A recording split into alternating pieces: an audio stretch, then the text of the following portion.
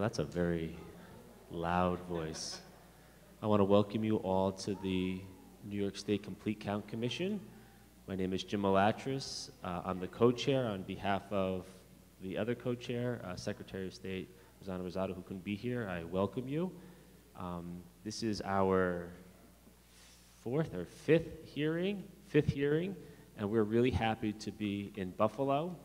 I want to turn it over to the mayor, but before I do, we love being in Buffalo, Mayor, because the place is booming, and that is a large part because of you and your work. And all the tide rises all boats from the East Side Workforce Development Center that we just saw you announce recently. It is really going gangbusters. So we are really happy to be here. You are doing great work.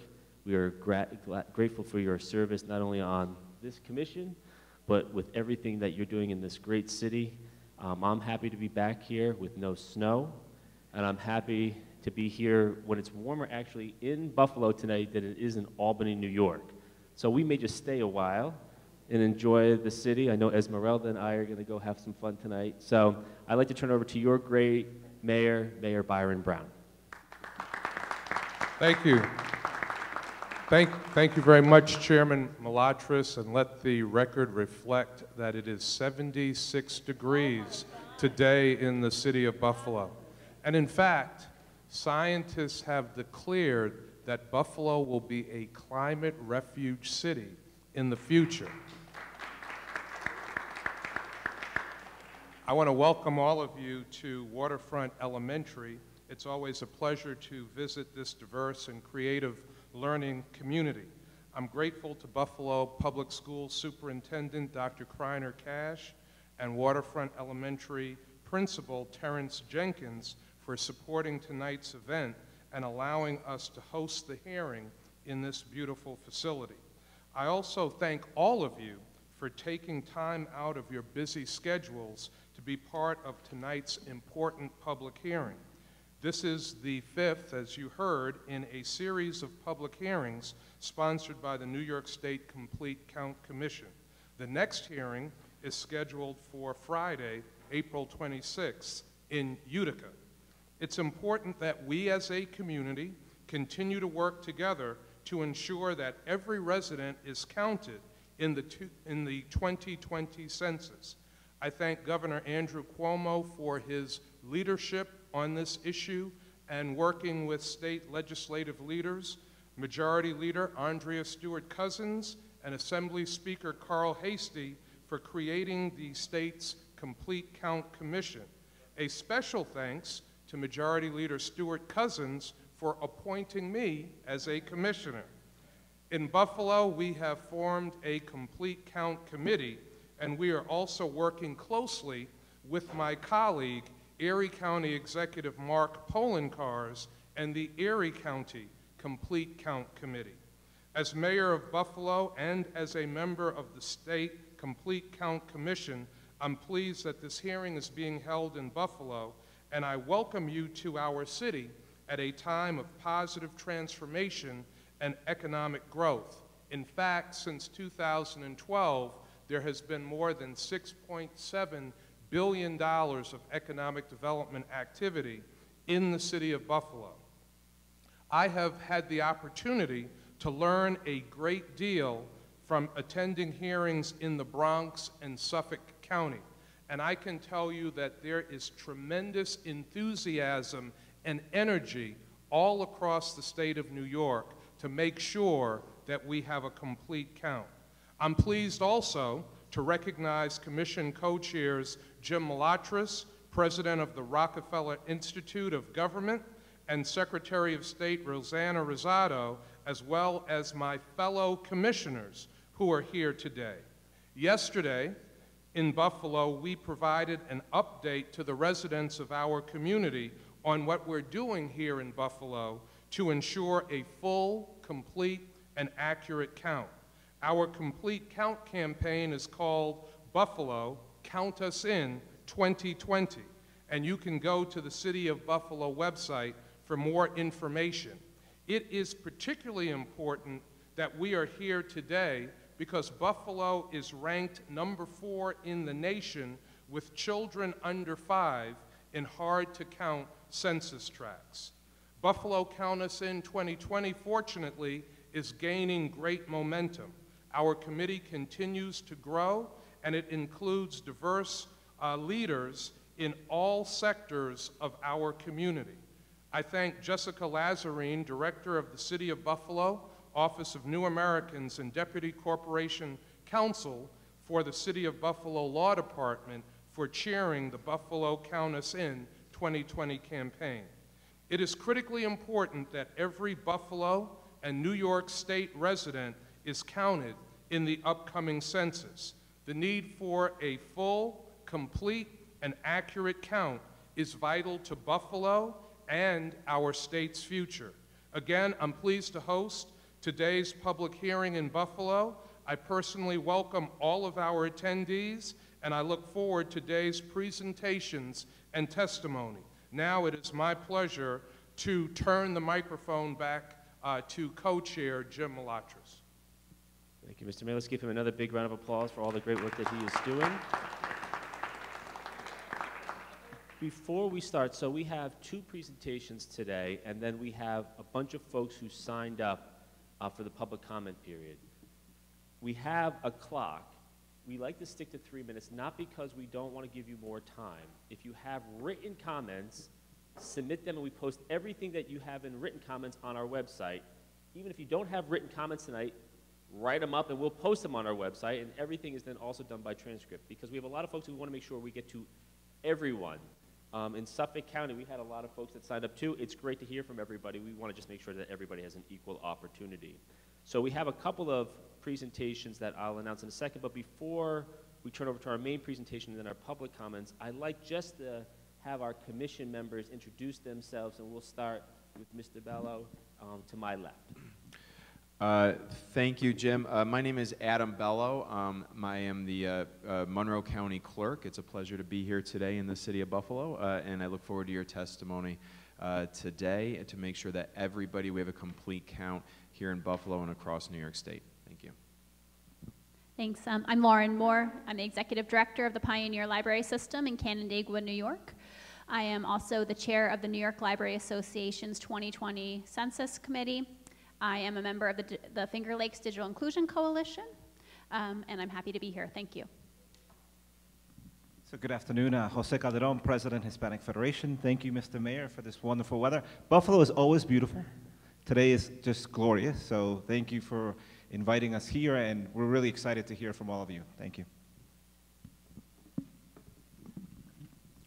Esmeralda Simmons. I'm the Executive Director of the Center for Law and Social Justice at Medgar College, part of the City University of New York.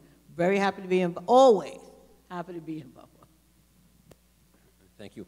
I'm Richard Tobey. I'm Executive Director of this New York State Complete Count Commission.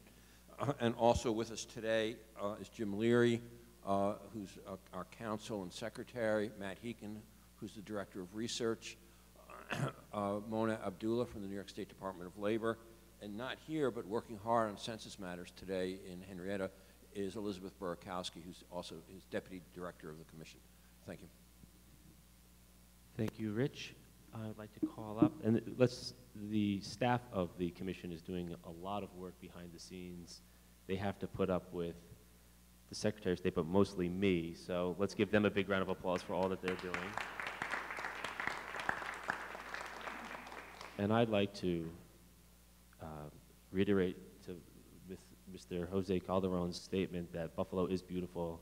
It is even beautiful with 8 feet of snow, and it's mostly beautiful. It's really beautiful at 78 degrees, so we really like to be here tonight. Let's call up our first presentation, Jeff Baylor from the Census Bureau, and then we'll turn it over to Cara Mattaliano from the Community Foundation, and if I said your name wrong, you will correct the record, of course.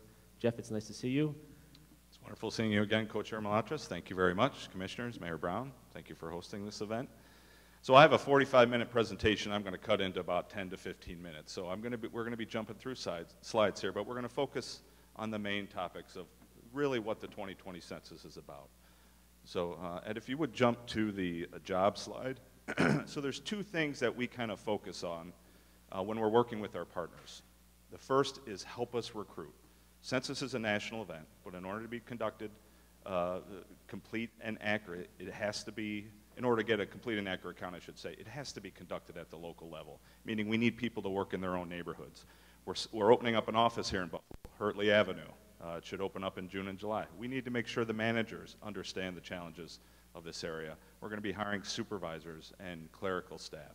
The majority of positions that we hire on a census are part-time temporary workers called enumerators, which will be paying in Buffalo, throughout Erie County, and the northern portion of upstate New York here, $17 an hour. It's a pretty good job, $17 an hour. And you can work for us part-time and be extremely successful. You can work nights, you can work weekends, and still get as many hours as you would like to do. So we need your help in getting the word out that the census is hiring. 2020census.gov/jobs. If you don't want to listen to me right now, go online. It's formatted for your smartphones. Apply. Anyone you know who may be interested, please share that link with them. Ask them to apply for census jobs. We're going to start our first mass hiring event this June. So it's important, if you're interested in working in our first operation called address canvassing, which starts in August of this year, get your application in as soon as possible, okay?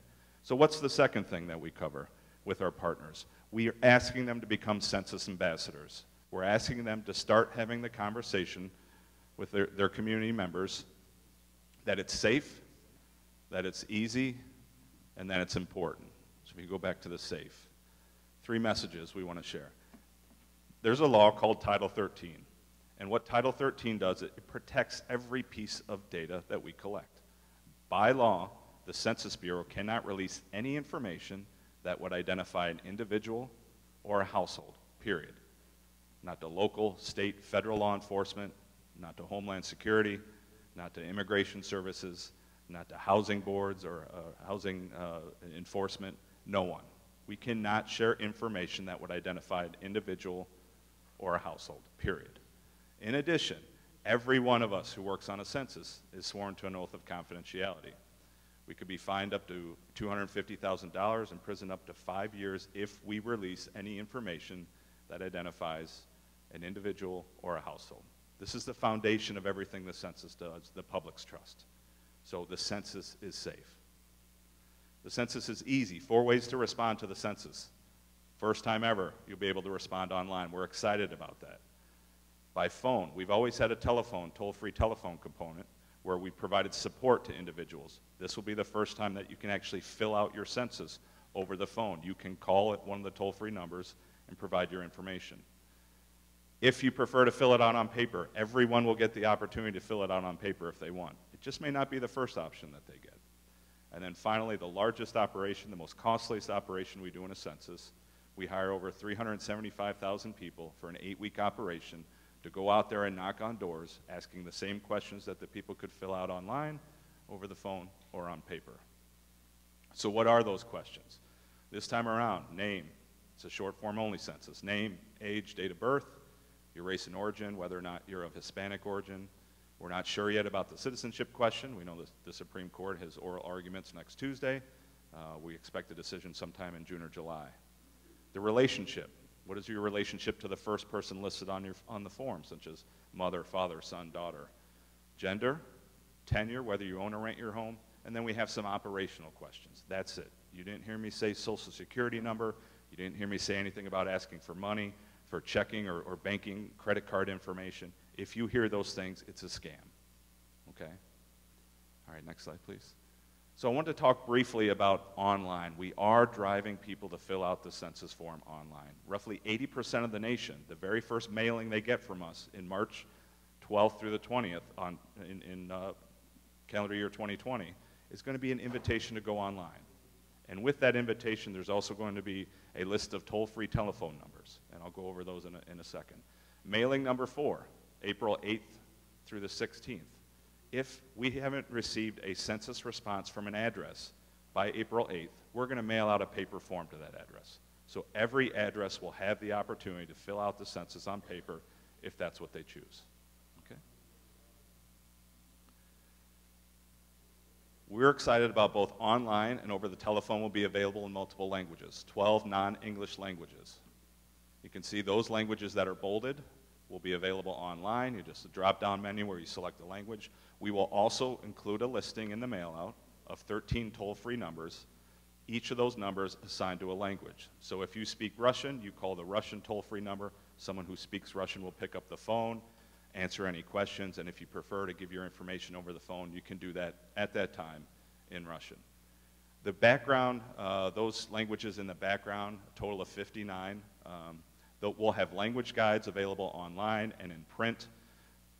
We certainly understand there's more than 59 languages spoken in Erie County and in the city of Buffalo. Where that comes in, we use our partnership program, and I'm so happy that here today, Amy Brombos, our partnership coordinator. Amy, if you would stand up, please. If you haven't met Amy yet, you need to. She is coordinating all the partnership efforts in upstate New York. She is leading a team of wonderful partnership specialists working for you, making sure you have the information you need to make sure that your county, your community, your city, your neighborhood gets the most complete and accurate count. So if you haven't met Amy yet, make sure you get her your business card so we can get some meetings set up, get you information that you can start sharing with your community members. Okay? And I should say, one of her team members, Ed Walker, was gracious enough to flip the switches for me here, so thank you, Ed. So it's safe, it's easy, it's important. Over $675 billion of federal funding is disseminated every year based upon formulas that use census data. So what is that for? Well, it's Medicaid, it's highway planning and construction, Section 8 housing, National School Lunch Program, Head Start, foster care, health center programs. George Washington Institute of Public Policy did a study in fiscal year 16, and they determined that in the state of New York, looking at the largest 55 federally funded programs, that the state of New York receives $73 billion of federal funding, okay? If people choose not to be counted, if they choose not to fill out the form. That means their neighborhood, their city, their county, the state of New York will receive less federal funding, not just that year, but for the next 10 years. We get one opportunity to get it right. And we need your help in ensuring that your community members understand that the census is safe, that it's easy, and that it's so important for their community members. Okay. So let's jump down to the map, I think. Back up one, please, first. So just a timeline. People ask, well, you know, we want to partner with you. What should we do? Well, right now we're in the education phase of the census. Okay, now's not the time to go out there and tell people, hey, wait by your mailbox and wait for that invitation to come to fill it out, because it's not going to come for a while. So right now we're working, identifying partners, educating them on what the census is, and maybe more importantly, what it's not, in preparation for the awareness phase, which will start in January.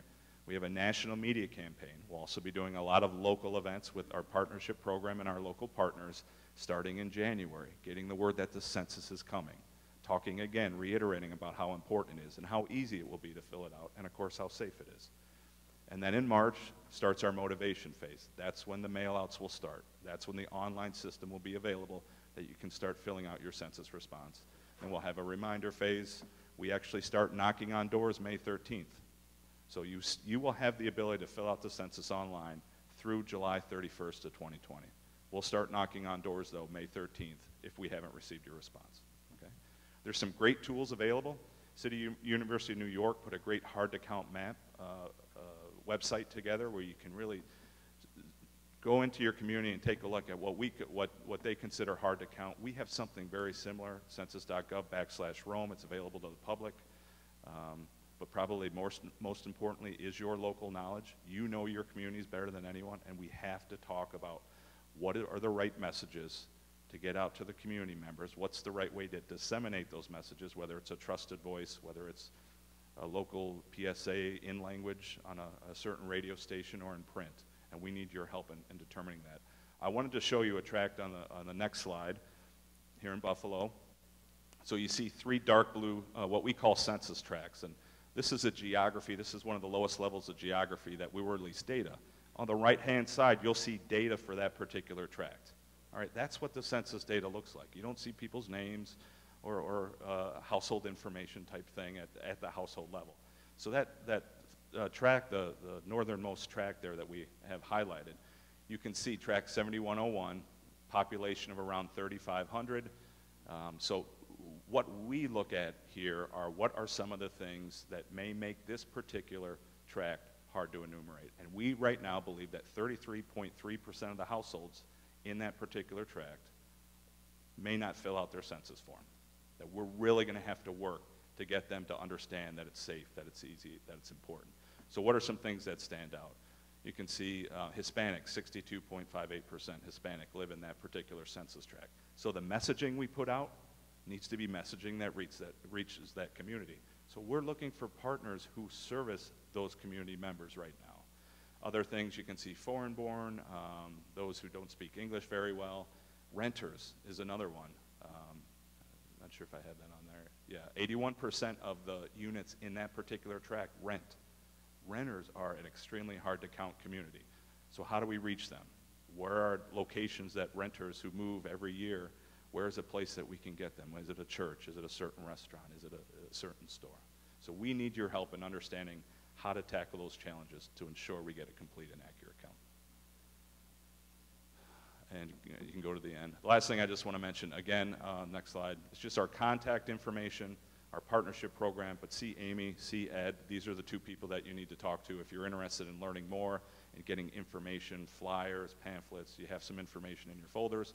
If you want to host a job fair, we would love to work with you to make sure people in your community have an easy enough time to apply for the job so that when we get ready to hire, we're hiring locally. But I thank you for your time and look forward to our discussion today. Thank you. Jeff. Thank you, Jeff. Before I turn over to Commissioner questions, I'd like to just turn it over to the Mayor again for a couple more introductions in the audience. We have been recognized by a few individuals who I don't believe are going to be testifying today, but represent different government offices. I want to recognize Bonnie Kane Lockwood, who is here representing Congressman Brian Higgins. We can give her a round of applause. Julie Barry, who is the Deputy Commissioner of Planning and Economic Development for Erie County, representing County Executive Mark Polenkars. And the Erie County Complete Count Committee. Captain Steve Nichols, who is Director of Community Relations for the Buffalo Police Department. Shatora Donovan, the City of Buffalo Chief Diversity Officer. And Nicole Dry, Deputy Commissioner for Community Services for the City of Buffalo. Thank you, Mayor. Any questions from the Commission?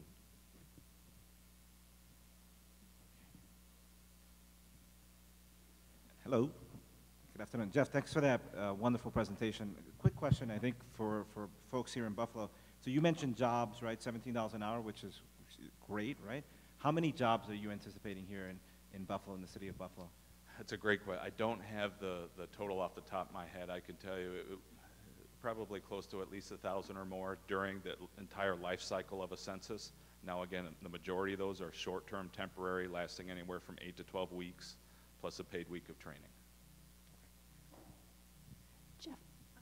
Jeff, how successful will these efforts be without community partners? We have to have partners. You know, we call it the Trusted Voices campaign. All of you are trusted voices. Everyone in this room is a trusted voice to other, whether it's their community members, whether it's their church members, whether it's their favorite restaurant they go to. We have to have partners in order to be successful. If you rely on the census to do this by ourselves, we will not conduct a complete and accurate census. We have to work together.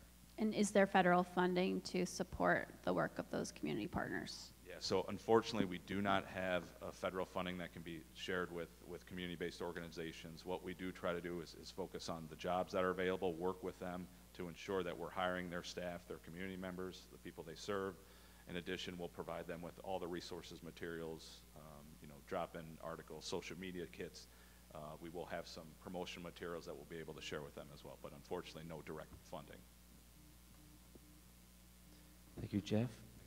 No, don't go anywhere yet. I have some questions for you. I'm sorry, Jeff. I know, Lauren switched the mic, so you thought like it was all over. You mentioned, first, to Lauren's point, there is state appropriation that was made available. There's been a question of whether it's the right amount, but $20 million for a whole host of things in lieu of federal, the lack of federal funding has been made available. And we know from our presentations in the Bronx, as well as some other places, that local funding might be made available too. So there is. That's correct. Okay, good. You talked about scams being a big concern, and I've noticed we've gotten written testimony where that's also been a concern. Have you done analysis through the Census Bureau about where those scams are, who they target? So there's some way that either state partners or local partners or law enforcement or even federal partners can try to buttress any potential scam activities? I'm assuming they're in some disadvantaged communities, other places, but have you done analysis about where that happens? Absolutely. It would go back to 2010. We know the elderly community typically are scams. The majority of scams that we've seen in 2010 were mail out. So a form would come with the word census on the top and then have some questions, and then, please send your check in with that. So I don't have specifics right now, but I will try and put some things together on those type of communities to share with the commission. That would be great if we can include that at least in Absolutely. the record so we can address that piece. Yep. The other piece is I've been diving more into the data on response rates from 2010 just to try to figure out a way, at least many of my commission members are more deeply involved for many years on this. And I've always noticed there's been some discrepancies about what the Census Bureau puts out on response rates versus, I think, we've had a lot of testimony from the CUNY, the City University of New York mapping program, where their data are a little different. And given what kind of came out today from the census on re-estimates on population loss or migration, how should we really target? I mean, and we have a lot of hard-to-reach communities in the state, which we've also been, Buffalo being one real hard, in its totality, a hard-to-reach community. We were in Sullivan County, so we anecdotally know, but how do we rectify some of the differences in data? And sometimes the swing's pretty considerable, like 10 points. And how can we make sure that we're targeting the right areas and hard-to-count areas that foundations and government services in the government sector is going to target in a real and meaningful way to make sure that we really are reaching those communities that need to be reached? Yeah, a great question. Thank you. The one thing that is consistent between the two tools, if you look at it, is the self-response rates from 2010. So that's the foundation of what we're using at the Census Bureau. The self-response rate for 2010 equals the number of households that received a census form, filled it out, and mailed it back in. All right, so I think we had, I want to say it was around a 72% nationally self-response rate in 2010. Okay, that doesn't mean we only counted 72% of the nation. That means we had to go knock on doors of another 28% of households. What we've done, and what's maybe a little bit different from Steamer Molesky and the City University of New York, we look at what we consider hard-to-count groups. So we know the fastest growing undercounted group from the 2010 census were children under the age of 5. So we take those communities, those census tracts that have a large amount of children under the age of 5, and we use that in our formulas to determine where we think it's going to be hard to count. African American males ages 18 to 24, another hard to count group. Renters, another hard to count group. So we're taking data that we collect throughout the decade via the American Community Survey, which was the long form back in Census 2000, and adding that to those self-response rates. What we're excited about, what we did in 2010, we'll be doing again in 2020, is starting March 20th, we'll release to the public on a daily basis self-response rates for every tract across the nation. So you will quickly be able to see on a daily basis how many people, the percentage of households that have either went online, filled out their paper form, or they called the toll-free number and gave their information over the phone. And then we're working with partners to use that information to target this. If we're going to spend resources, if we're going to do something at the Census Bureau, we're going to try to hit those areas where those numbers are extremely low. One other question, and I promise then I'll let you go. About 22% of the total population of New York is foreign-born. I think roughly less than half are non-citizens. Have you tracked the response rate in previous census activities on that population directly that we could have access to? Is there more data there? And are you forecasting or projecting new data? We're going to be in the southern tier region, Mohawk Valley region, next week, or the end of next week, and that's where we have a large refugee population, for instance. Are you trying to project data like that as well, so we can also see how maybe population migration in these foreign-born communities are working? I'll have to check with the statisticians and provide information back to the commission to see what specific information we have available. I can tell you for planning for 2020, it's a component of the formula that we use to determine hard-to-count areas. We will also be doing a test that starts in May and June, a national mail-out test with the citizenship question on it to see, some will get it, some won't, just to see what kind of responses we're getting back, the lack of responses, I should say. I think some of that will feed into it, of course, once we have the decision. But of course, as we heard from the public testimony throughout so far and from partners, a lot of them feel the damage has been done with the discussions that we've had, the even threat of including that on the census form. Any more questions from the commission? This might be too in the weeds, but I've been wondering this. When you think about how you deploy resources, knowing that it's mostly the people power that you'll be employing, are there certain hard-to-count populations that are harder to count than others, where like the amount of work it takes to get into those tracks or reach those certain people who are typically hard to count? Is there some sort of analysis like that? I'm not sure if we have data on that or not. I can just tell you from a field perspective. Yeah. When we're going out there knocking on doors, that the non-response follow-up that starts in May, you think of multiple families living in a single-family dwelling. That's always difficult. You think of locked communities, whether that's high income or low income. Those are difficult. Anywhere where there's fear or mistrust of government is extremely difficult, and that's why partners are so important. If our partners can lay the foundation that the census is safe, it's easy, it's important, it'll be much easier. Our goal is to have everyone self-respond. We want everyone to fill it out online, to call it in over the phone, or to fill it out on paper. That's the highest quality data we can get, and it's the biggest savings to the taxpayer because we're not hiring 375,000 people to go knock on doors to collect that same information. Okay, thank you. One more question. Sorry, Jim. So Jeff, maybe final question, and getting into the weeds, talking about partners a little bit. So you mentioned you're in the education phase at this point, and I think that's a critical phase, because even those of us who've done this work before, there are always questions that come up, and sometimes you're not 100% sure about the answers. So you get the census, the family gets a census, right? You send a census form to the Fernandez family here in Buffalo, and now there are 10 people who are living there. We were expecting there to be 4 people there. Oftentimes, partners get asked, how do we fill this out? And obviously the answer is, obviously, you mentioned everybody who's in that household, who's in that apartment.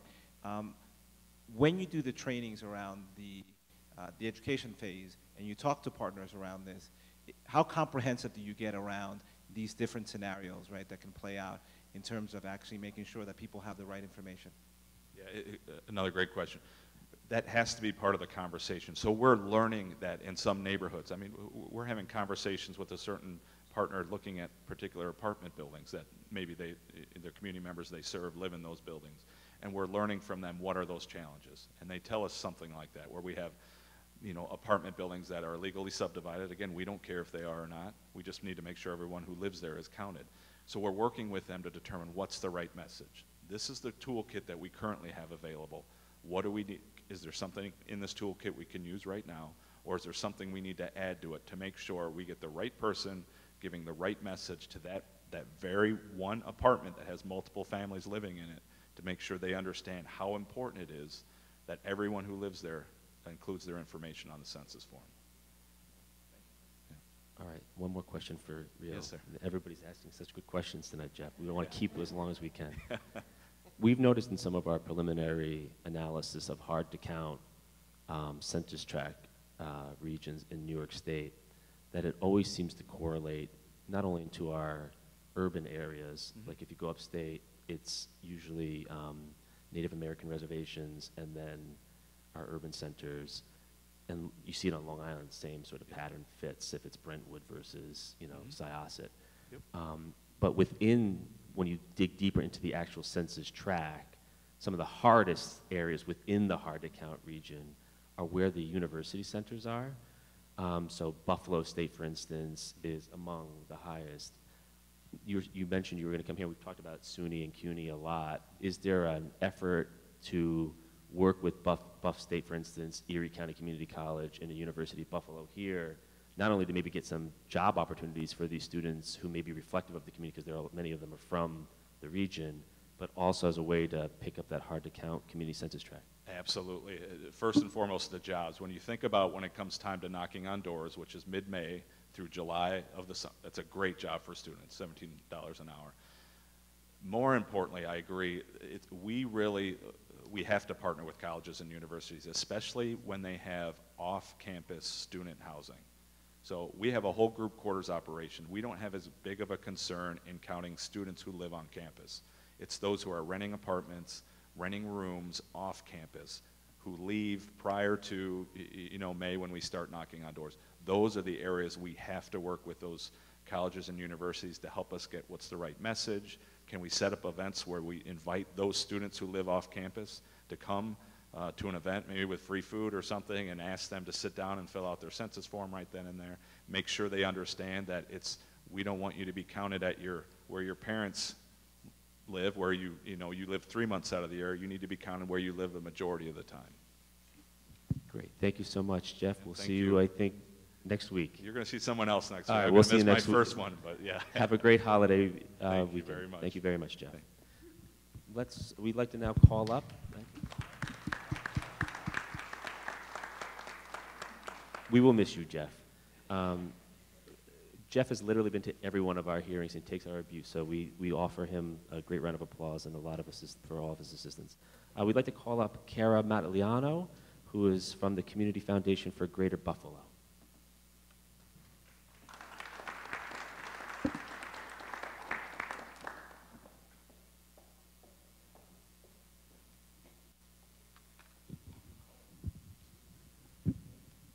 Good afternoon. Thank you so much for the opportunity to testify today. I'm Cara Mattaliano. I am co-chairing the Erie County Complete Count Committee with my colleague Julie Berry and with our colleague at the Buffalo Complete Count Committee, Jessica Lazarine. The three of us are working very closely together. Be careful, Rich. The three of us are working very closely together to dig into the data and to develop a firm strategy with our partners in the community. In my day job, I'm the Vice President for Community Impact at the Community Foundation for Greater Buffalo. And as the Community Foundation marks 100 years of serving this community, we are committed to connecting people, ideas, and resources to improve lives in Western New York. Getting an accurate, authentic census count is vital to ensuring the quality of life for every resident of New York State. As you know, an accurate count in 2020 is critical to preserving New York's share of federal funds for education, healthcare, community services, and economic development. As a foundation that provides support to these areas, we know every dollar makes a difference for New York residents at every stage of life, and we'll need every partnership we have in this community to be successful. Some people have been underrepresented in the census for decades, including rural households, immigrants, renters, low-income households, and young children. People of color, both urban and rural, have a higher risk of being undercounted by the census than other population groups. Failure to address the trend of undercounting will ultimately deprive historically marginalized communities of vital public and private resources over the next decade.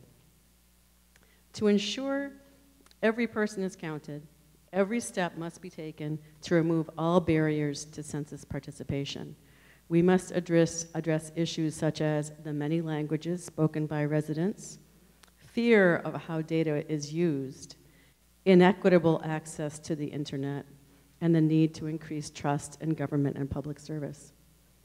In the 2010 census, there were concerns the immigrant population may not have been accurately counted, as Buffalo recorded a 10% loss in population. Today, national rhetoric about immigrants may instill fear and prevent them from completing census questionnaires. It's imperative that we partner with trusted voices in the immigrant and refugee communities to express the importance of filling out the census and doing so in languages they can easily understand.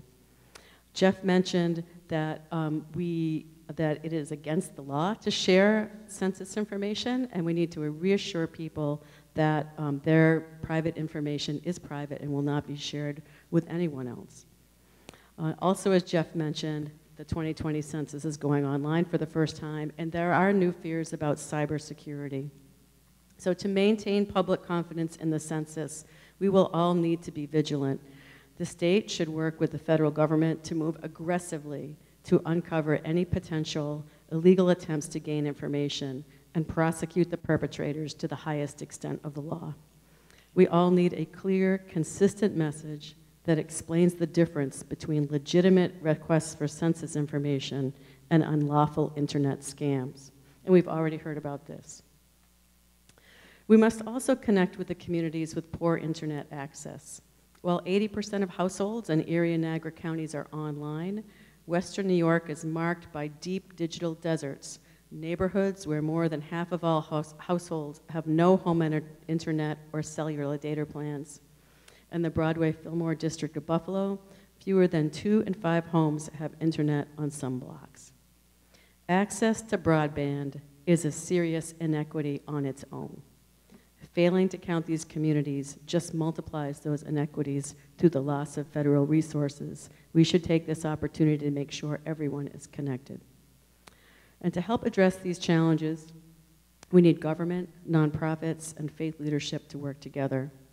The Community Foundation is bringing resources, knowledge, and partnerships to this important task. As I mentioned, we're co-chairing the Erie County Complete Count Committee in collaboration with the Buffalo Complete Count Committee. And we're also bringing philanthropic resources as we serve on the steering committee for the Census Equity Fund, a statewide group of funders who are passionate about ensuring every person is counted. And the goal for the Census Equity Fund is $3 million, and now we're at $1.8 million currently. We are encouraged by the resurgence we've seen in Buffalo and the trend toward an increase in population for our region after many years of steep decline. According to the latest Census Bureau estimate, Erie County population has grown by more than 6,000 residents since 2010. It's vital that we capture this increase and get the appropriate resources for the next 10 years that reflect the true population. We're grateful that New York State has allocated $20 million to preparing for the census. As the state looks to distribute funds for community-based, trusted organizations for the hard-to-count populations, I would like to encourage the state to use a simple process. Many of the trusted voices for the hard-to-count populations need a simple, expedited process to apply for state funding. No community should be left out due to complicated technical funding applications. We need a funding process that enables partners to engage communities efficiently and effectively. For the next year and beyond, we'll be working side by side with government, community organizations, faith leaders, schools, and neighborhoods to make sure every Western New York resident gets counted and that our state gets the resources we all deserve. The Community Foundation is honored to support the census as we work together for a vibrant, inclusive region with opportunity for all. Thank you for the opportunity. Thank you very much.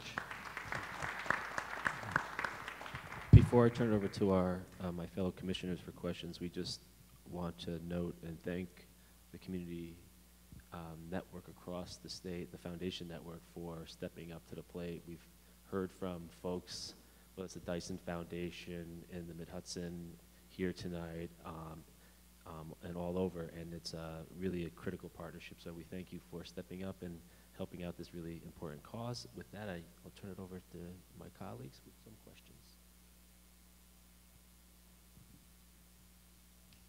So thank you so much, Kara. Thank you for your presentation, and really insightful and helpful, and clearly philanthropy is so important in this effort. And so just as a point of clarification, you mentioned $3 million. Is that for the greater Buffalo area? No, that's actually statewide. So I wish it could be more, and we continue to raise dollars, but they are being distributed statewide. There's actually 3 different rounds of funding that are going out over the course of the next year. Okay. And any sense, just because we're obviously here and our concern at this moment is the greater Buffalo area, any sense of those $3 million, how much will be allocated here? We don't have a perfect sense so far, but our hope is that more of those resources will be allocated across upstate, including Western New York, because downstate has a whole lot more philanthropic resources than we do currently. So our expectation is that downstate funders will provide a lot more funding downstate, and that the $3 million, much of it will be allocated across the state. Yeah, and obviously there's a lot of work to be done in this space because clearly, we have $20 million from the state, we hope, and certainly that's going to be our expectation and push. And we know, based on the work that we did back in 2010, that much more money and resources are needed, and so philanthropy sort of will fill some gaps, and we have to figure out where else we fill gaps. But I love your point, Kara, around the simple expedited process and doing this and making sure that the state learns from foundations, from philanthropic partners who have been doing this work for a long time, who have been engaging CBOs for a very long time. And I really, thank you for mentioning that, because I think we need to learn, right, and not recreate the wheel from folks who have been doing this for a really long time, and would love to see if you're already thinking about, hey, this is what we're going to do, right? This is going to be the one-pager we're going to be asking of our CBOs to submit for funding, because we certainly would love to see that as commissioners and really be able to recommend a very simple process for getting these funds. We would stand ready to help at any moment. Just ask, and we will all be there. So I want to thank you for mentioning privacy concerns. That's something the library community is actually very concerned about and is starting to do preparatory work in this area. So although data is protected on the server end of the through the census process, we know that data at the point of data entry is actually vulnerable.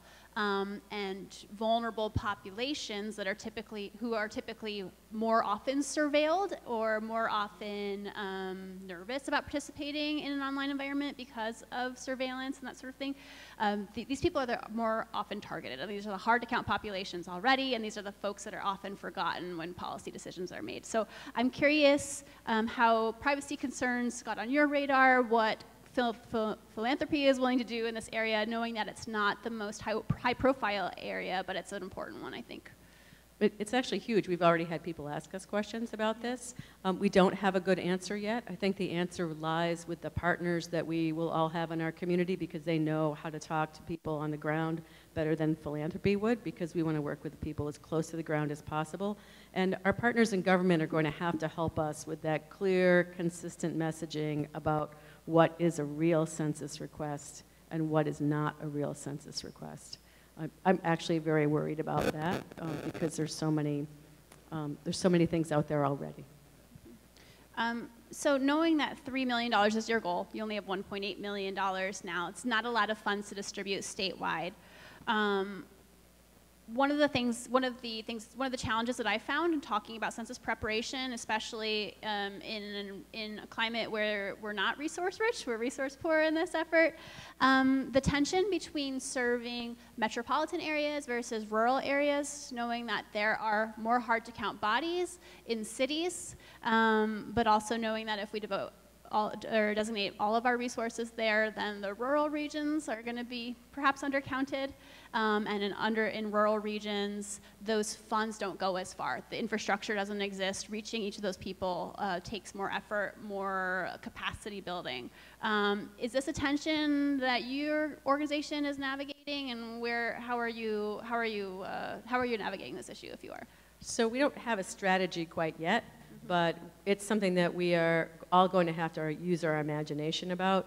One of the ways in which we reach people is to go where they are. So any place where there are community institutions, churches, VFW halls, schools, any place where rural people gather already, those are probably our best shots. And the same is actually true in the city. And I think that we are going to find out more about it from our partners. And so right now, the Census Equity Fund is focusing both on urban and rural areas. Yes. Thank you for the work that you do. I'm very interested in the fact that you and your organizations and your coalition organizations have contacts with what we're calling the trusted voices. You know those groups, you've been funding them, you've been working with them.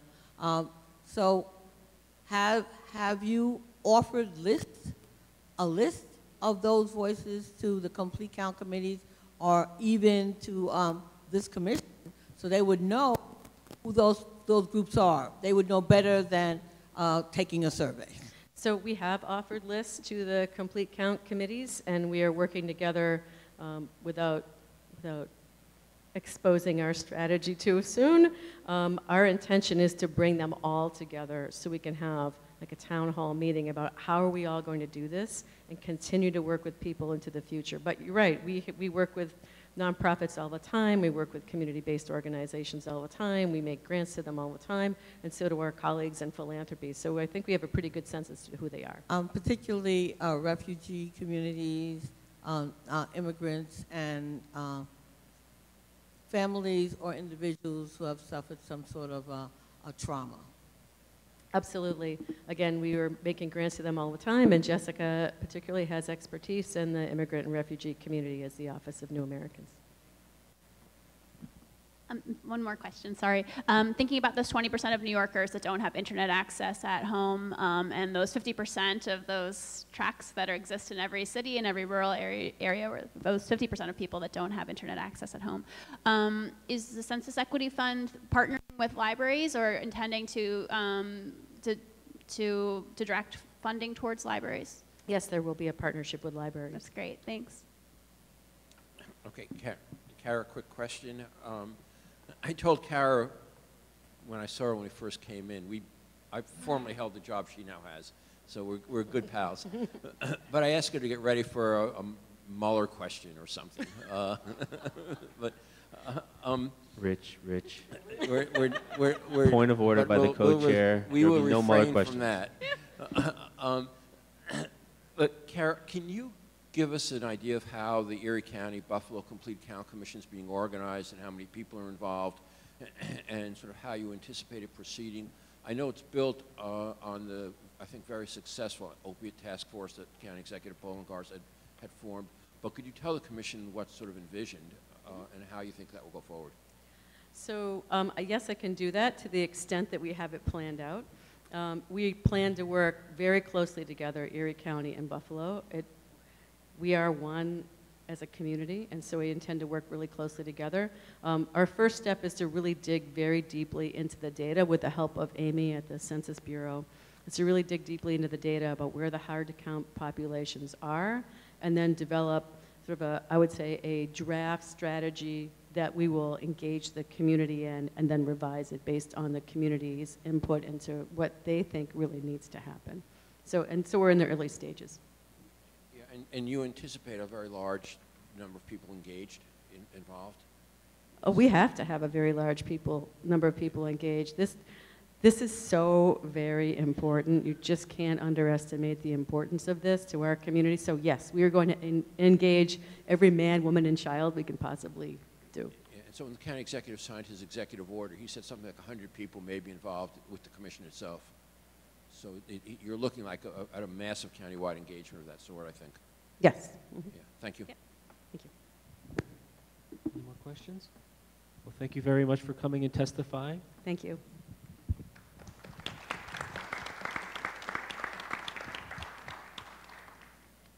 Okay. I feel like I'm about to sing a lounge song every time I hold this, so I apologize.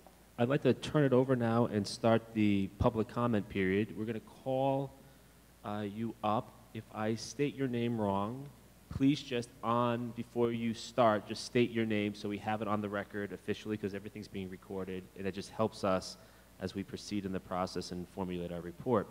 The first person I'd like to call up, again, we have the 3-minute timer. Once it stops, we're going to move on to the next person, so just indulge me with that. Thank you. I'd like to call up Kate Meyer, who is the staff member to Assemblyman Sean Ryan.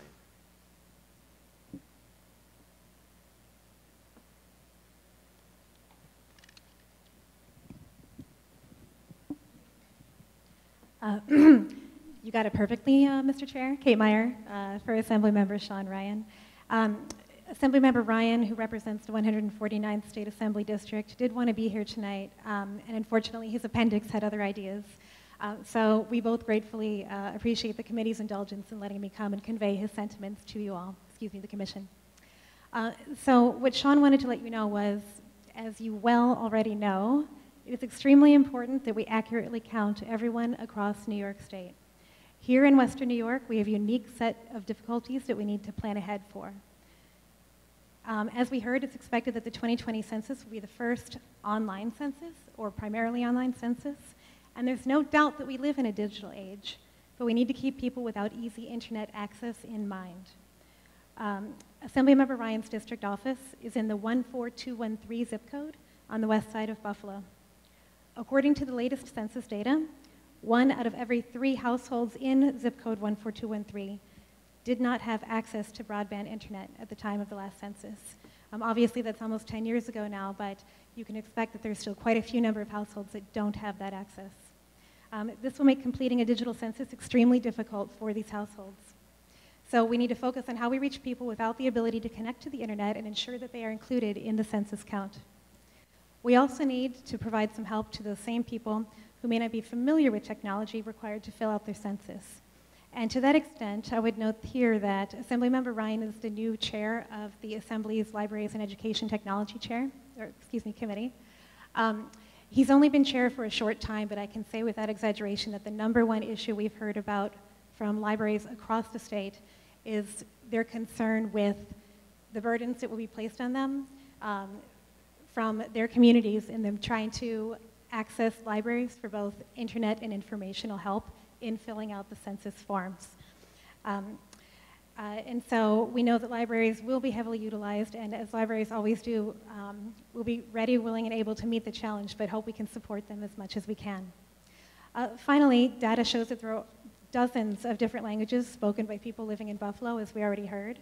And so in order to accurately count our population, we need to ensure that the 2020 census will be available to languages that people understand. And so to that end, community-based organizations, as you already heard, will be crucial to getting an accurate count across the state. That's really all I have. Not telling you a lot you don't know, but appreciate the opportunity to come and represent the Assembly members' concerns. Thank you, Kate. Kate, don't go anywhere first. I have one question since the Assembly member is the chair of the committee. There has been a lot of discussion about broadband access, and the state has put in a lot of money to cover the entire state with at least 100 meg. So the real issue, I feel like it's underserved community. You don't have access or affordability. You have access and affordability issues, not necessarily like not having any access whatsoever.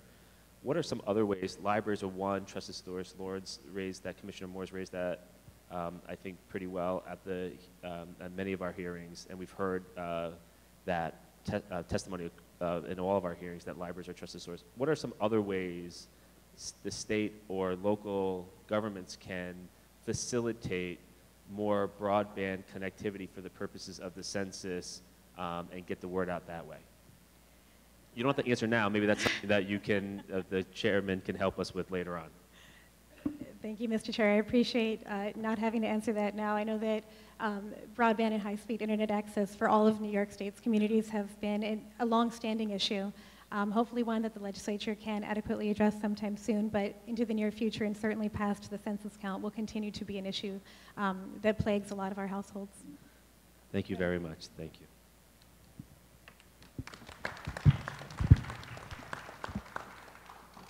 I'd now like to call up Mary Jean Jakubowski. That was good. Was that all right? You did just fine. Thank you. I married into it, so I take it however it's said. Good evening, and thank you so much for allowing us to speak this evening. Mr. Mayor, I'm going to direct my first comments to you. Hi, Byron. I know very well that you recognize the importance of having everyone counted, and I'm sure that you have written down that the Buffalo and Erie County Public Library will absolutely be represented on your Buffalo Complete Count Committee, because we certainly recognize, as I know you've just heard, and what a great segue, to the importance of the role of libraries in this complete count. I want to give you just a couple of statistics here. In the Buffalo and Erie County Public Library, we have over 1,000 public access computers. We serve the Buffalo and Erie County residents with 1,700 service hours per week. Per week. I think that says a lot. I think it says a lot to how many people can come into our libraries to fill out their census forms. What's most important is that we need your support in doing so. I'd like to encourage the continuation of the conversation of funding for additional, whether it be service hours, which requires staff, or again, computers. I said we had 1,000 computers. I can tell you every single day, nearly every single service hour, those computers are being used. And I know that you don't want to take away those service opportunities forged solely for the purposes of the census. I think you'd all agree that collaborations are crucial, and public libraries, of course, have a long history of working collaboratively with a variety of programs and services throughout our communities. We must absolutely work together, and I ask that you as a commission also encourage and promote the role of public libraries and libraries in general. You spoke about Buffalo State College, Erie Community College. Common factor amongst all of them, they have libraries, and libraries are trusted. It's where people go, it's where people gather. So I ask that you promote the use of libraries for the purposes of the collection of such data. Those are my remarks for this evening. I think you're probably going to hear this over and over again, and I also want to thank the Commission for having libraries represented on the Commission. Thank you very much. Okay. Andrea O'Sullivan.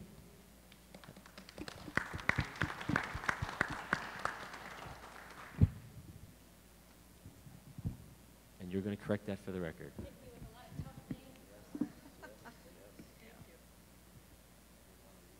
Good evening, and thank you for the opportunity to speak. My name is Andrea O'Sullivan, and I'm director here in Buffalo of a community-based think tank called Partnership for the Public Good.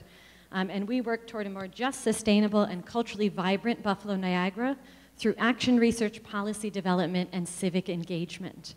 And at Partnership for the Public Good, we unite 294 partner organizations across the region. And each year, our partners participate in a democratic process to come up with what we call the community agenda. They propose, refine, and vote in their top 10 priorities for change for the year ahead. And for this year, 2019, laying the groundwork to ensure every resident counts in the 2020 census was voted the third priority on our community agenda. And why is that? Why do our partners feel this urgency and care about the census? Of course, we have many partners who provide direct resources in these communities.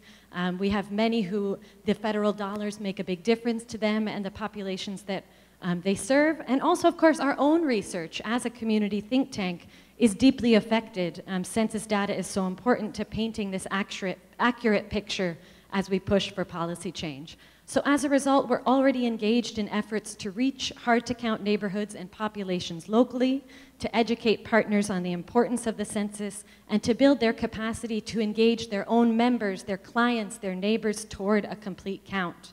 So in the months ahead, we're planning community-based research on the local barriers and perceptions on census taking, to create local resources such as a fact sheet about what are the myths and perceptions here, hosting capacity building workshops, and aiding our partners in developing their own Get Out the Count campaigns.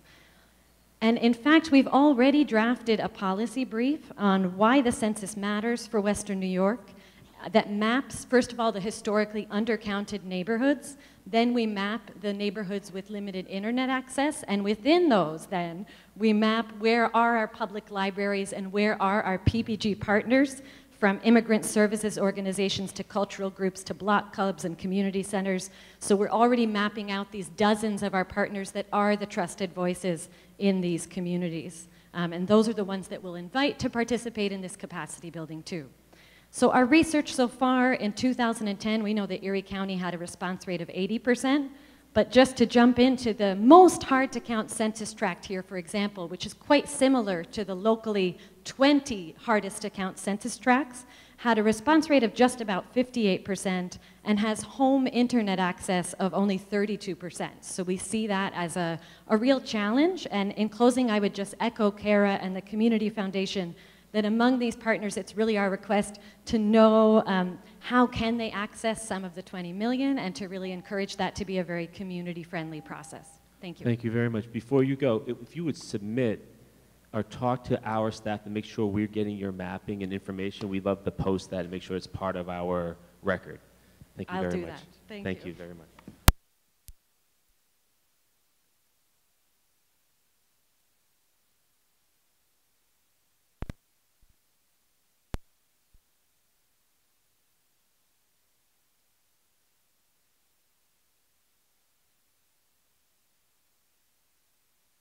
De Saldiva, and I'm with the New York Immigration Coalition and a member of New York Counts 2020. I'm based here in Buffalo and work with our members throughout Western New York, including in the Rochester as well as the Finger Lake areas. Thank you for the opportunity to testify on the census today and how we can work together to ensure that we have an accurate count of all communities in Western New York.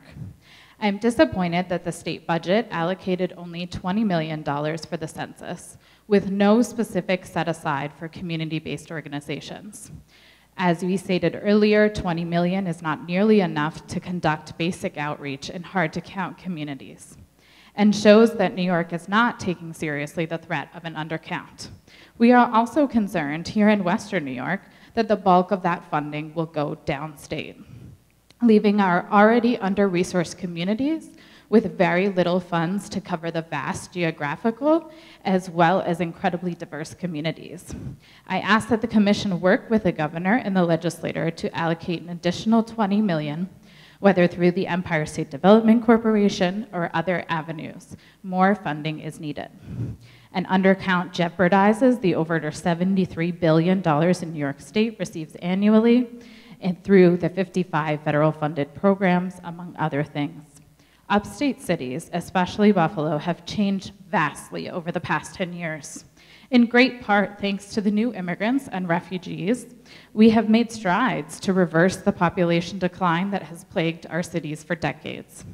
In order to truly show who Buffalonians are today and how many of us there are, New York State must ensure that immigrant and refugee communities are accurately counted and therefore safeguard adequate funding for the next 10 years. With the overall culture of fear and distrust in the federal government, this is not a small task and is not one that government can do by itself. Unfortunately, regardless of what happens with the Supreme Court rules in terms of the citizenship question, the legacy of that question and the fear that the damage has already been done in our communities. New York State must fund the community-based organizations that have the trust in the relationships in these hard-to-count communities. The additional challenge of the census being online, language, as well as literacy barriers makes it particularly important to fund CBOs. We see that the top languages like Karen, for example, in Buffalo, is not included in the 59 languages. Thank you for the opportunity to testify, and I look forward to continuing to work with you all to ensure that all New Yorkers are counted. Thank you very much.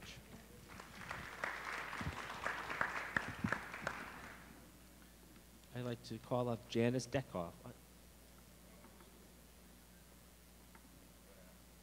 Just one more question before you go. I apologize. Megan, what was the language you mentioned? The commission, we want to have it on the record. Karen. So there's the top, I think I have as a part of the written testimony, but a part of the top 10 languages in Buffalo, 3 of them are not a part of the 59 languages that are included. Great, thank you so much. Yep.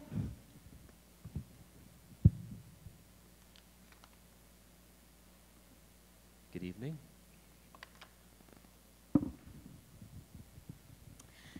Good evening, and you did get the name correct, which is fantastic. Again, my name is Janice Deckoff. I'm the Executive Director for the Chautauqua-Cattaraugus Library System.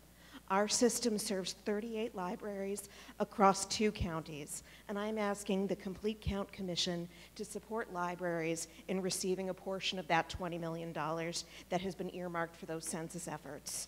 A recent Siena poll confirms that New York is currently headed towards a devastating undercount that will impact our representation in Congress and threaten federal funding. By providing funding to support libraries' involvement in census efforts, we increase our chances of retaining both representation and funding. Libraries are the heart of their community. They're uniquely situated to play a major role in the success of the 2020 census. Libraries are trusted institutions across the state and the country. Community members know they can rely on their libraries for accurate information, quality assistance, and easy access to internet, both inside and outside library hours. The trust that libraries have established with their communities will play a vital role in the success of the census. It is currently estimated that libraries will invest an additional 150,000 to 175,000 staff hours assisting patrons with technology to allow them to complete the census. With proper funding, they will be able to educate and assist our community members with the challenges completing the first online census. 25% of the households in our service area are without access to internet or computers at home, and they rely on the libraries for those needs. Our communities have seen major employers leave the area over recent years. Many of those people who've lost their jobs are heading to the library to learn how to use computers for the first time. Senior citizens are coming to the library to take classes and learn that they can have confidence in using the internet for a variety of tasks. There are many people in our communities who simply don't feel comfortable conducting business such as banking on the internet. All of these people will need complete support for the online census that was designed for those who have access to the internet and are computer savvy. While our libraries are eager to be leaders in complete count efforts, the lack of sufficient funding that has persisted over the last decade is a major barrier. Every year, libraries see rising needs in their community and strive to meet them despite inaccurate funding. Providing census funding to libraries across New York State ensures that we are adequately prepared to spearhead efforts. This will result in a more accurate count of our population. Thank you. Thank you very much. Next up, we have Keturah Cappadonia. It's like Malatras or Malatras. You can go with either of mine. Thank you. My name is Keturah Cappadonia. I'm the outreach consultant at the Southern Tier Library System, and I will echo some of the things my fellow librarians have said. Our system serves 48 public library outlets in 5 counties: Allegheny, Chemung, Schuyler, Steuben, and Yates counties. The majority of our libraries are rural and in isolated geographic areas. More than 24 million Americans do not have internet access at home. Older adults, rural residents, racial minorities, and those with lower levels of education and income are less likely to have home broadband. America's libraries are the leading source of no-fee public access to the internet, Wi-Fi, computers, and technology training. As we prepare for a 2020 census that will be largely digital, libraries are well positioned to serve as community hubs for those who do not have access to the internet or internet-connected devices at home. In 2018, only 86% of households in New York State had a computer, and only 78% of households had a broadband internet subscription. Locally, from 2013 to 2017, 27% of Allegheny County's households had either no internet access or dial-up only.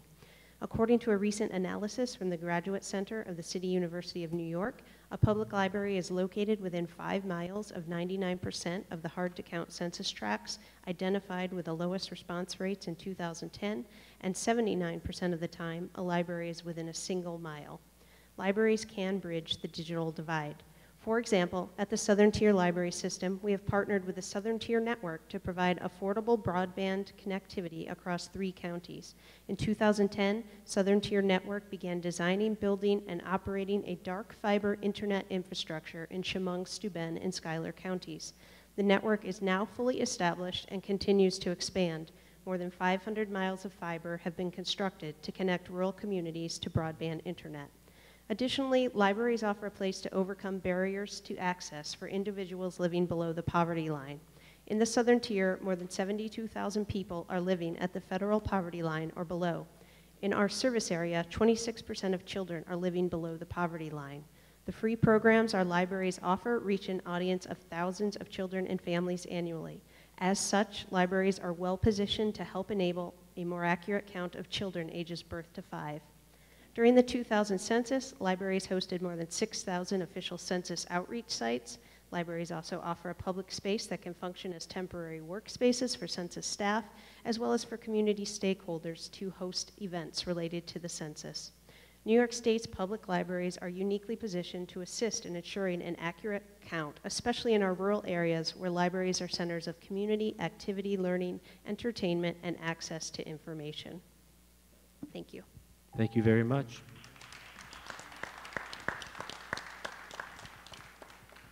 And perfectly timed. Next up is Faustina Palmatier.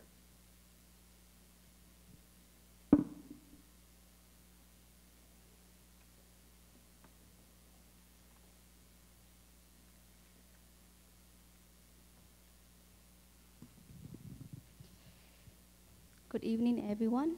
My name is Faustina. I'm an MSW student at UB and a lead volunteer and liaison for the Karen Society of Buffalo.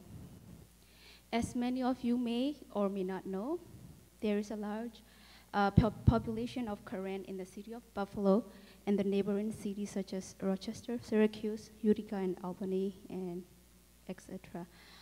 Buffalo alone has a population combined of Burmese origin, estimated to be 8,000 or more, and the Karens are the majority. I'm here to speak for the Karen in Buffalo, and if I may, for all the ethnicity from Burma, such as Chin, Mon, Arakan, Karenni, and other ethnicity. I want to address the concerns and issues surrounding, this census data gathering for this 8,000 population of people from Burma. They also represent a portion of New York, and they are the people who are hardworking, and their voices need to be heard for many issues they are facing due to language barriers and traumas they have gone through and are still going through. If I may, I want to raise concern how it is difficult to get counts, head counts for refugees and immigrants in general across New York State, who we meet at churches, mosques, monastery, and other community agency and centers. We can reach out to our brothers and sisters if funded wisely. I'm here to let you know that the Karen Society of Buffalo is a grassroots organization established 3 or 4 years ago, and it is resourceful to collect data for you if given the opportunity. We have built a mobilized network in the community with churches and monasteries, and and we are able to do outreach in the community. And it is important to have representation in the community, and we have that, and we are willing to work with you. Thank you all, and thank you for this opportunity. Thank you.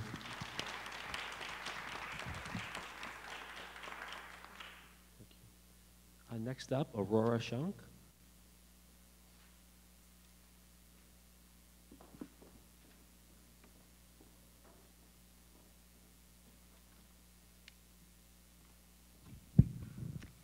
Hi, my name is Aurora Shunk, and I am here as a representative of Buffalo State College's Civic and Community Engagement Office.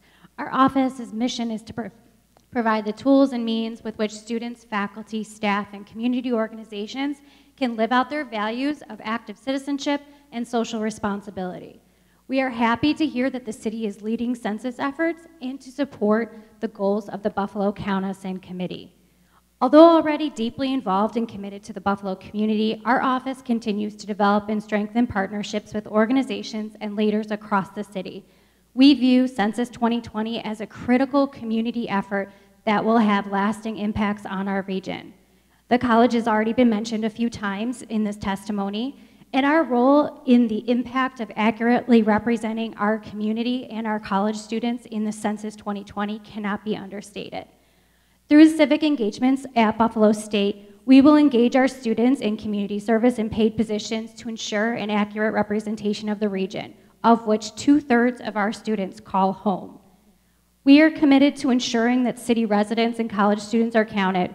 We plan to assist with efforts across the campus and community to bolster the empowerment of our young leaders with the tools to engage their neighbors in the count. Data demonstrates how accurate census reporting, even on a college campus, matters. In 2010, Northwestern University, the college had a 98% response rate on the census as a result of campus efforts to count their students. These efforts resulted in $4.3 billion from the federal government being added to the city of Chicago in the last decade. This demonstrates the importance of an institution to a city and a region. And verifying the students that reside on campus, in apartments, and in homes throughout the region are educated on the financial impact of the count will be a priority in our approach. We will be using Northwestern as a guide. The issues and concerns of 2020 are not lost on us. We know the hard communities have increased in size. In collaborating, educating, and empowering our students from the refugee and immigrant communities, we will play a role in ensuring this community is represented in the count in a way that respects and honors our neighbors. In our partnerships with the city and more than 100 nonprofits, we can support the work being done to accurately count the seniors, homeless, transient, and formerly incarcerated populations. With technology at our fingertips, we can assist. With institutional support of this work across the campus and our office's connections to broader networks such as the Westside Promise neighborhood, we will be involved in the process with our community and higher ed colleagues. We welcome being part of this conversation and are committed to being proactively involved with the commission as well as our community partners across the region. Thank you. Thank you very much.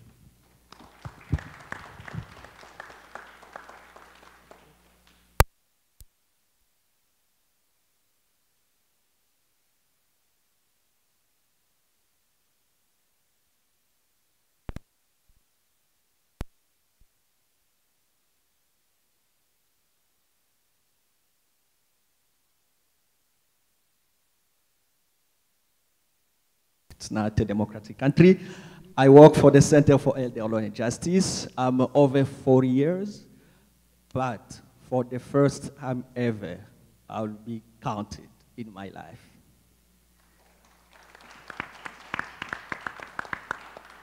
That is on a personal level. That means a lot for me. I'm fully engaged, and I look forward to being engaged, to have the word out, and having my community get counted. On a community level, I will echo all of my predecessor who did talk about a community-based organization.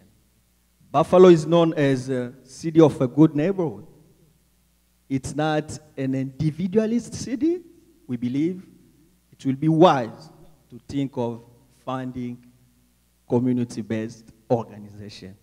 We, as immigrants and refugees, have a word-of-mouth based community. We prefer to rely on our leaders, our pastor, imam. So it will be a regret, and it will be, I would say it, a mistake not to take into consideration those communities. And as much as we can, I believe we should think of funding those organizations, because that is where the word can get out. And most of us here may know about census. It's not the case with our members. That will require much effort, much education, because we should start explaining them what is a census. I say it, I'm 40, but that is my first time ever to get counted. It's not much more on me, but those who are out there. It will be important to think of the community-based organization. Thank you so much for this opportunity. Thank you.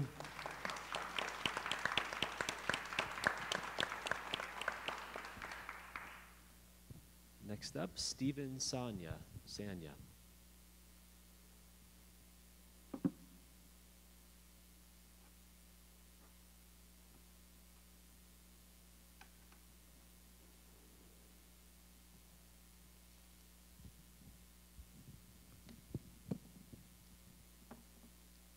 Good evening, everyone.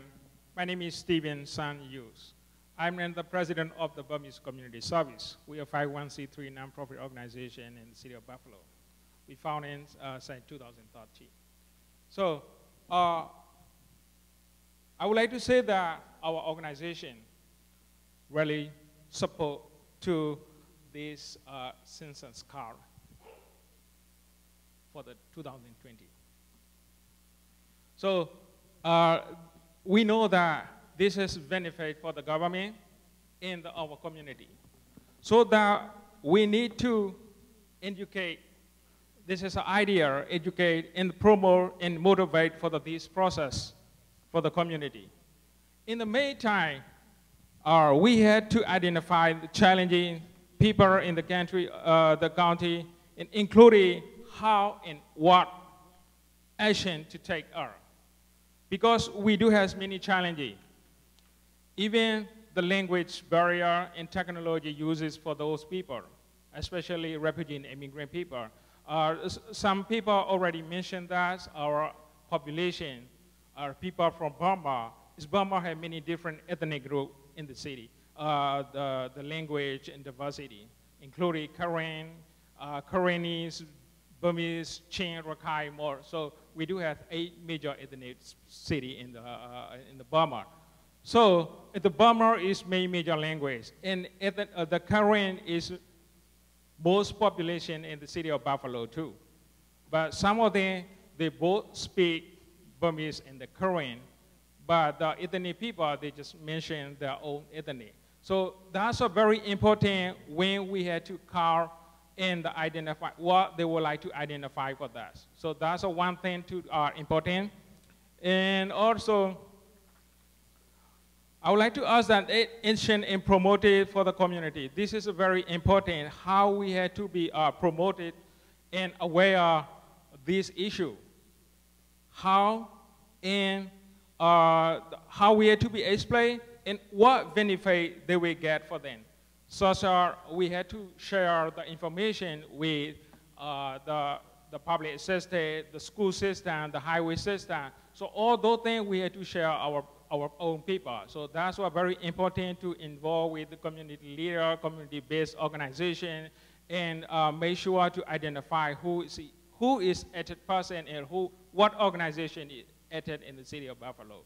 So we do have, as I mentioned, that we do have many different group organizations. So that's a very important. So and also the language and the target groups, ethnic, in the translation and interpretation is those important too. The production and including social media. That's our outreach for that. Thank you. Thank you very much.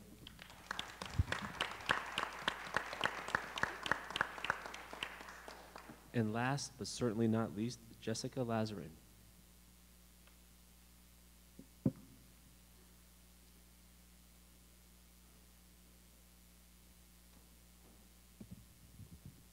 Good evening, commissioners, and good evening, everyone. Thank you so much for being here. I really appreciate everyone's time. I just want to close this out by reminding everyone that the City of Buffalo has launched a webpage, and we do actually have some of those job opportunities that Jeff talked about earlier posted on the website. We're going to be periodically updating it to include that employment information. We're hoping to work collaboratively with Kara, as she said, and the county to promote whatever activities that are needed in the community to get the word out and to build that confidence and give people the tools that they need to respond accurately and completely to the census. We do have an email address on the website.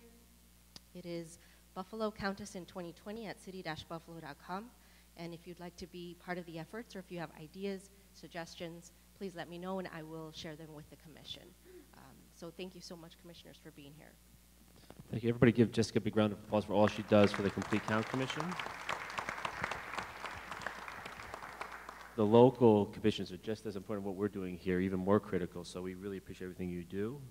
On behalf of the commission, I want to thank you all for coming out tonight. This is really helpful as we are putting together a report to provide to policymakers in Albany. So this is a critical part of what you're doing and what we're doing. So thank you. I want to thank again the great mayor of the city of Buffalo, Byron Brown. Let's give him a big round of applause. Our next meeting is Friday, April 26th at 10 a.m. in Utica. If you're around, please come. Utica is a beautiful part of the city, part of the state as well.